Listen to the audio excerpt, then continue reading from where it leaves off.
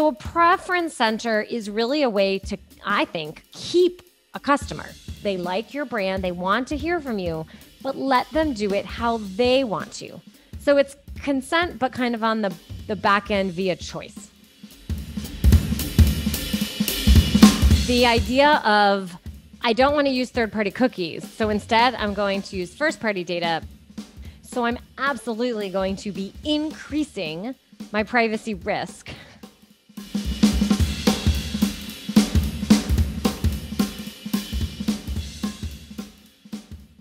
Hello everyone, I am Sergio Maldonado and this is Masters of Privacy, a set of interviews covering the intersection of marketing, data, privacy and technology with a clear goal in mind, which is redefining the relationship between people, brands and publishers around transparency and control. Which is to say, we're aiming for real customer centricity, or if you will, human centricity.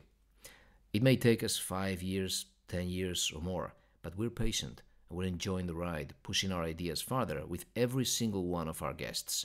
Speaking of which, let's get on with the show. Okay, we have Jodi Daniels with us today. She is the founder and CEO of Clover Advisors, a privacy consultancy. They help companies from startups to Fortune 100 create privacy programs, build customer trust, and achieve GDPR, CCPA, and in general privacy law compliance. Jodi is a certified privacy professional and serves as the outsourced DPO or privacy officer for a few companies. Let's get started.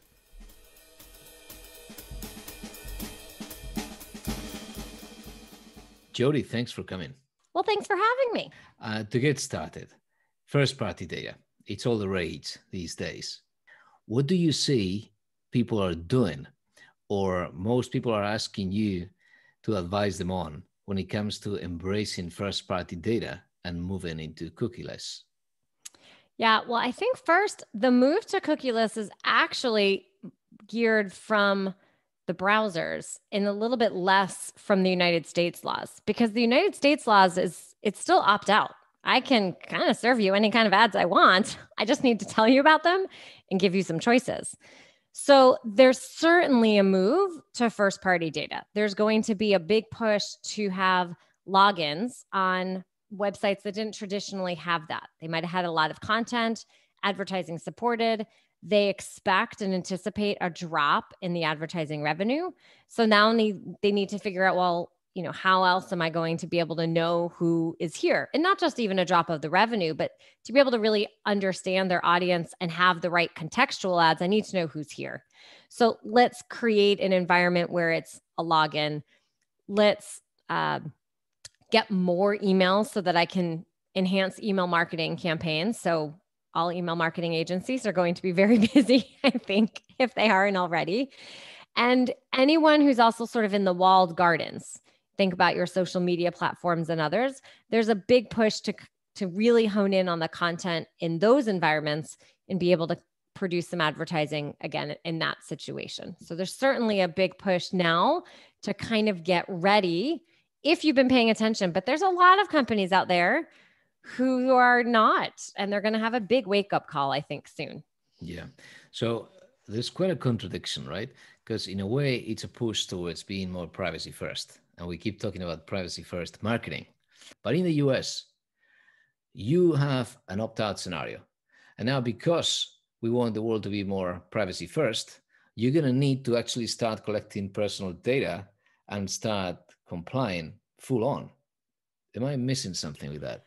No, you're absolutely right. The idea of, I don't want to use third-party cookies, so instead I'm going to use first-party data means I'm actually going to collect real, and I don't mean, when I say real, I guess I don't mean to undermine the concept that cookies and IP and all the browsing and everything in the digital world isn't real.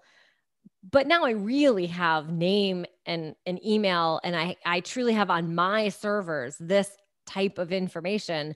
So I'm absolutely going to be increasing my privacy risk Totally. and the security risk because of this particular move. So it's definitely a bit of an oxymoron of what we have going on here in this world. So it's it's very much a kind of a funny situation if you think about it.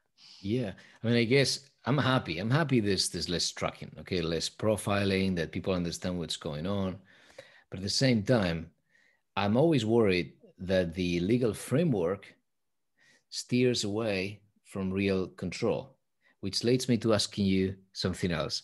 How do you see consent as opposed to real control? Or even easier, how do you see consent as opposed to privacy by design? If that is a question. Well, I think you can have privacy by design and even consent at the same time. I think the philosophy here in the United States has always been company first, individual second, which is flip flop from how the EU and quite honestly, most of the rest of the world looks at it. It's the individual first, company second. So, in this particular situation, I also think it depends on what consent looks like. Because we've been so company first, consent in the United States often is a pre ticked box, a condition of service. I can't sign up for this unless I agree to text messaging and email messaging. Well, maybe I don't want either of them. I just want your service. You can email me about my service, but I shouldn't also have to get text messaging. But people have said, well, I consented. Well, I didn't consent. You bundled it all together. You are starting to see the laws identify a consent with more of a GDPR-like focus, sort of that definition. We're moving more there. So we're not quite all the way to opt in unless you'd like to. And there's very much a movement towards, if you consent, the understanding that I really want to be on your list. If I consent, I want to hear from you. It's actually better for the company to only market to those people. But not all companies are there yet. And so it's sort of a slow progression as we get there. But I do believe in kind of that privacy by design. Let me think about it first. What are the objections that the person might have to even consenting? Maybe I don't want to consent because I don't know what you're going to do with my data. But if I design the landing page correctly and I explain, here's why I want to know everything about you and your shoe size and your favorite color and your teddy bear's name, right? Whatever it is, let me explain how I use that. Think about the objections first, create that element of trust with the individual, and then I'm more apt to sign up for your list and you can market me all day long. But then you should also give me some choices because maybe you market too much and I don't want to only have one unsubscribe to get me off your list. Maybe I want to hear from you on my terms. And that's, I think, a big part of the privacy by design that's kind of missing. It's like all or nothing. We don't always have the in-between steps. If we were to understand that there's a move towards more control, more user agency, how do you envisage that new level of control where people can really tell you how they want you to manage their data? What is the future of consent? Well, I think it needs to be, not 4-point font, and again, not bundling everything. I think it goes back to a very clear experience, and it's kind of dependent on the type of consent I'm offering. If it's for email marketing, where I'm signing up, it's clear with a box that explains what is happening with that information. If it's going to be the future type of cookie, some other type of digital identifier, here in the United States, we're still, it's not an opt-in model. It's very much, I'm just telling you, here's what we have. And I'm not sure we're going to move to an opt-in model here in the States. The consequences are pretty significant for companies, and I'm not sure they're all here wanting to take those when there's not a law pushing them. Yeah. So from a consent standpoint, I think it's kind of what we've been talking about, right? It needs to be very, very obvious and very clear and separate by the types of marketing that I'm engaging in. But I do believe on the back end that maybe I could select. So think about a preference center or a privacy page that talks about, here's my vision, here are my principles, And here are your choices. Do you engage in SMS? You get to decide here. Do you engage in email marketing? How often do you want it to be? Is it daily, weekly, monthly? My favorite is when I opt out and they ask me, why did I opt out? Well, because you sent me too many emails and you didn't give me another choice. So I'm choosing to opt out. So a preference center is really a way to, I think, keep a customer. You want to hear from, they want to engage with you. They like your brand. They want to hear from you, but let them do it how they want to. So it's consent, but kind of on the back end via choice, I guess is what I'd say.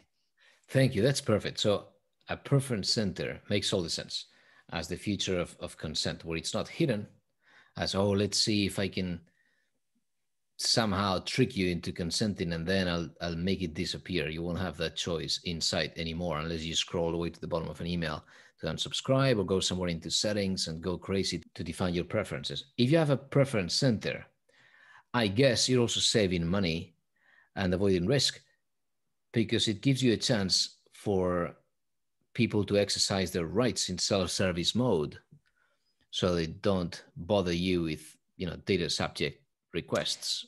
That's a very good point. Absolutely. I think people will likely make a request because they don't trust you as a company. They're mad. Something's gone off and they're just unhappy. I think there's a few exceptions potentially. If you really collect some sensitive data, there's no further business relationship, they might have some different views. But generally speaking, people are just, when they're going to submit, tell me what you have on me, or I want to delete it. It's because they don't trust you as a company. If you give the control to the person and let them make these choices, well, you're establishing a sense of trust. You're absolutely going to be able to save on the operational piece of those individual rights. And also, depending on the type of medium, let's pick on email marketing again, you're going to save money because so many email service providers charge you by the number of emails you have. Well, or a CRM system. If I don't need you in there, so you fully choose to opt out, then that is actually a cost savings. Now, obviously, we want to try and keep them, but you also don't want to keep sending messages that are unopened because that affects your delivery rate. So, when you kind of think about all of those different metrics combined, it can all tie back to choice. And so many people, I think, are scared because it was so hard to get the customer in the first place. I don't want to lose them. And I'm a small business owner. I don't want to lose that someone every time someone's on the list. Yeah. But at the same time, I want to talk to the people who want to hear from me. And it's the same with really any brand. You want to have the conversation the way they want to, because that's when you're going to sell whatever it is you're trying to sell. And isn't that the point of marketing? You're trying to build a relationship so someone actually buys the thing that you have. You have to do it on their terms. Otherwise, you're pushing.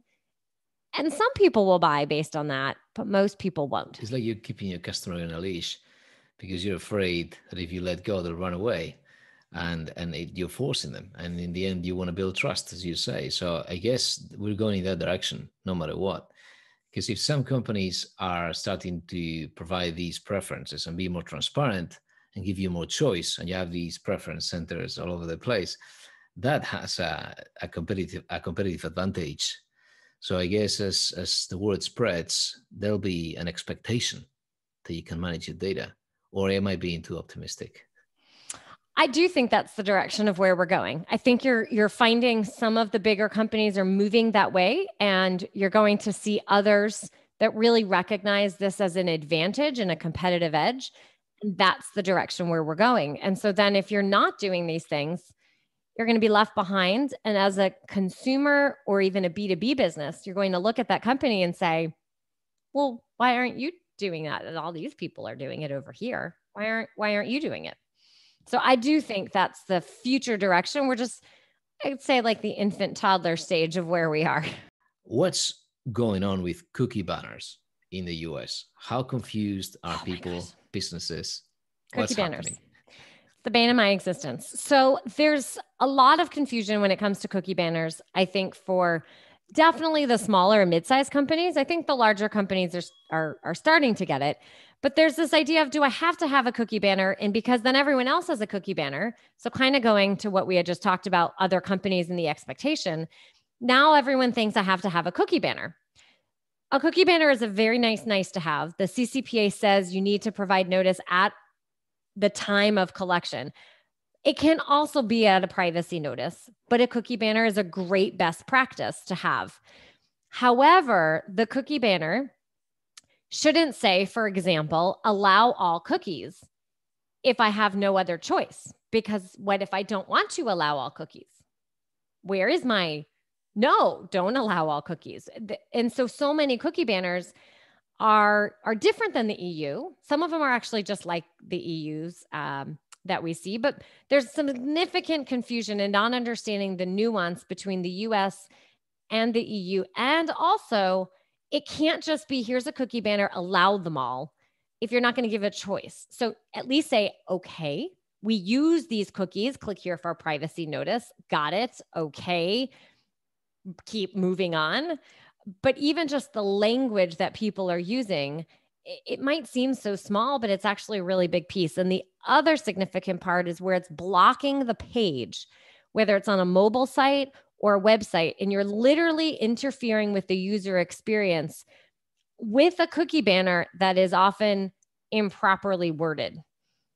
So people really need to understand the requirements between their jurisdictions and what the verbiage should be within each of those. And a whole point is of a cookie banner is notice and choice.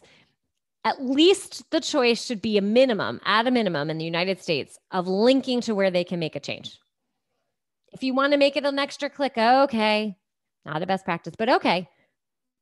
But the language is critical and the experience. That's very good. I hate cookie banners. I hate them. And in fact, I've always thought, why not ponder whether it's worth using cookies that are not exempted in Europe, right? In Europe, we always had analytics cookies that, at least in France, the CNIL, the agency, the local supervisory authority, was very clear. It was very transparent on that point. Analytics cookies, as long as they're not integrated with ads cookies, they can be used and you don't need consent for them. They are part of how you maintain your website. And now even in the privacy regulation, in the draft, there's an article that provides that exception.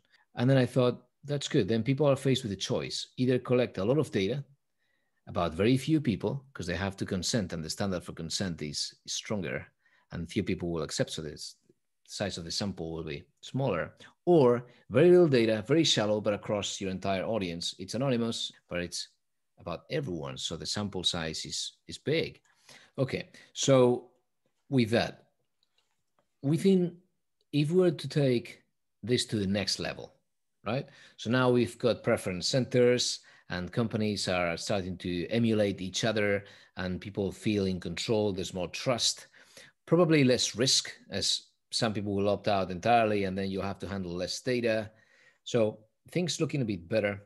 Next level, and the first thing that people will be wondering is, why would I need to have the same data across so many different preference centers when it's the same data, which is what Tim Berners-Lee has been pushing for Solid, and that idea of decentralizing some of your, I don't think like all of your data can be predefined, even pre-understood, even previously understood, and confined to a single place from which you share. But I guess contact details, basic preferences, basic info could be. Do you see a cross-brand preference center that doesn't lead to, again, second-party and third-party data, but rather that it's in the hands of people as part of that future? Or do you think that's sort of a hippie dream?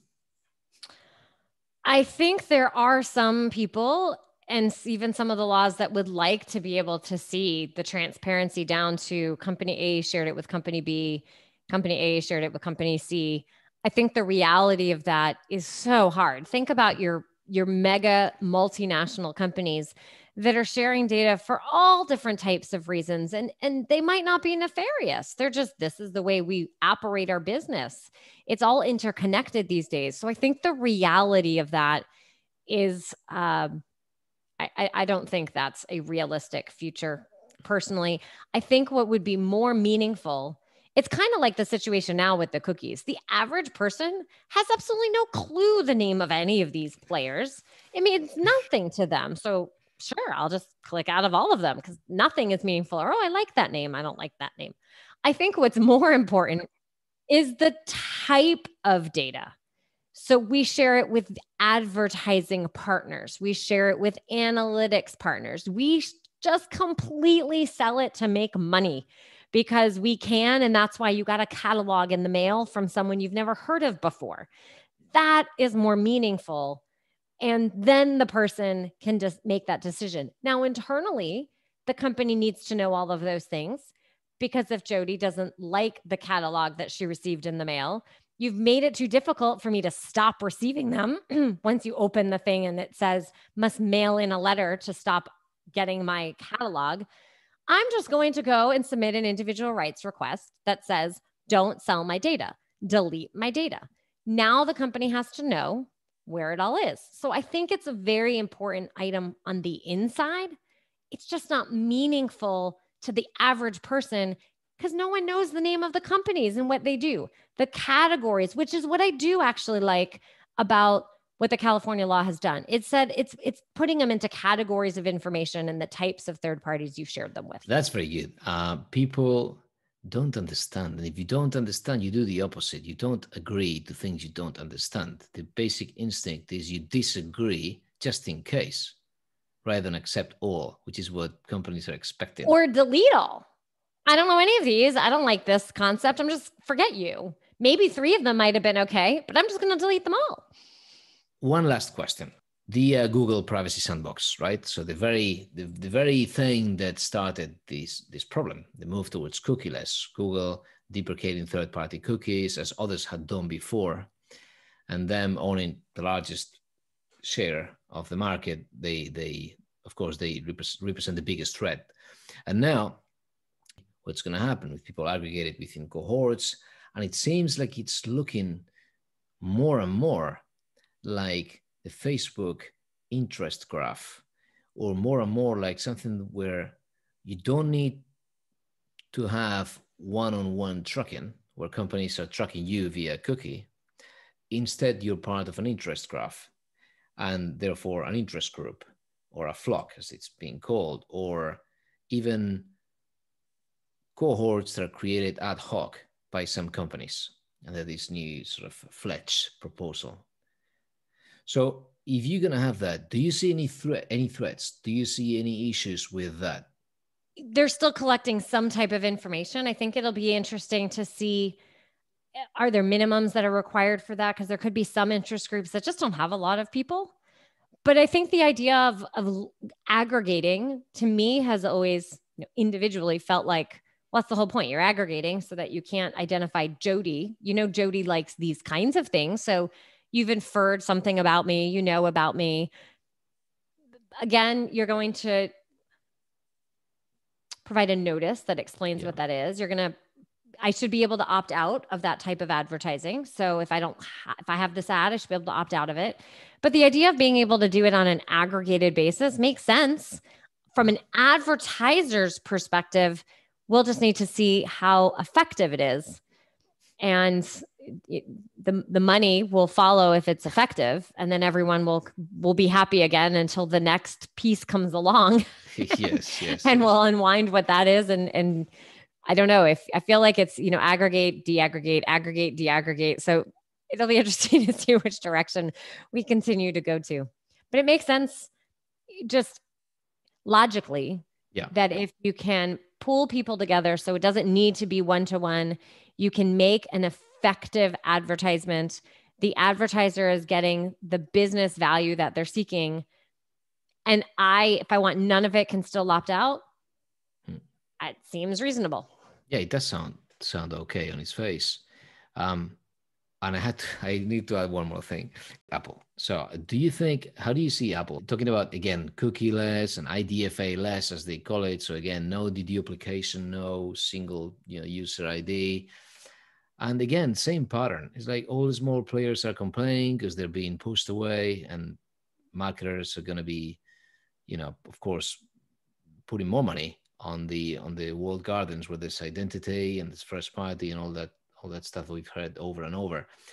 But on the Apple initiative, I guess we are doing something else. We are even accepting that Apple defines privacy. Are you okay with that? How do you see Apple and privacy? Do you have a view on that? I think, and I know some people will disagree with me. So, Apple, in my view, is not a perfect company, but I do like how they approach privacy. First, they take a stand. They're taking their definition of privacy and they're making it known to people. Go to their page on privacy. It is huge, big monster view of each product that they have. They make it super easy for the average person to understand what is happening. And they really believe and make it a part of their conversation and their feature set, the individual first. Yeah. I think I prefer a tech company to define privacy over a government entity that generally doesn't understand technology. And the technology companies generally adapt a lot quicker. Governments around the world are always extremely reactive and first trying to understand the technology in the first place. And then you always have other players who are going to try and circumvent what is happening. So there's already chatter around other types of identifiers and will that work? And does that undermine Apple? Is it really smart? I think time will kind of tell to see what will happen with those. But I support and have been generally one of the people that likes what Apple is doing and trying to educate and be a leader in an industry to curb some of the bad behavior that has happened. And I do think that there's been companies who have been egregious and have pushed the envelope on the bad behavior. And it's kind of like kindergarten, where the one person who did something they shouldn't made the rule for everybody. And it's, in my view, in the real world, kind of the same thing. For one thing, they don't use cookie banners. Right. Jodi, thanks a lot. Thank you very much. Absolutely. Thank you.